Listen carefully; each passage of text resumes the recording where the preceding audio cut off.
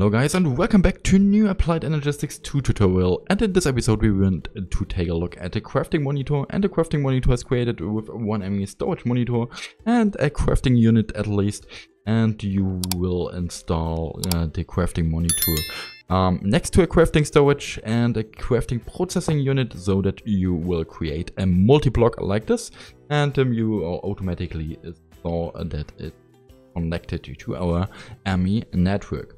And now we are able to auto craft some oak planks, for example, 100, and we can see we can automatically start this one. And if we go to our crafting monitor, we can see that in this crafting storage or in this multi-block, actually our process is working.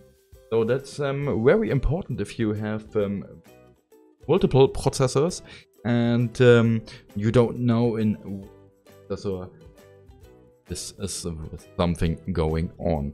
And yeah, that's how you can use the crafting monitor. Thanks for watching and bye.